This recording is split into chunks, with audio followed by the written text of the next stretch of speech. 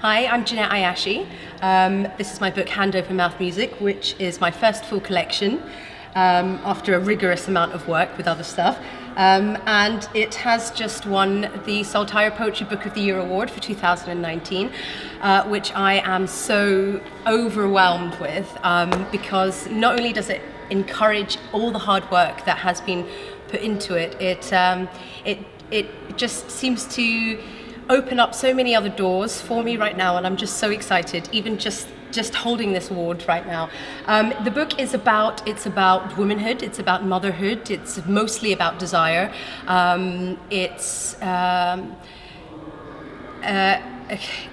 all about my life, really. I let life speak. When people say, what kind of poetry do you write? I always need to say to them, I let life speak. And when they say, what do you do for a living? I just live. So I think the most important thing is being able to just personify your perspective of the world and to be able to document it in a way so that I can share it with other people and hopefully make some kind of impact. And just being able to have this widespread audience for others to read my work and find something in that might be able to help them on similar journeys.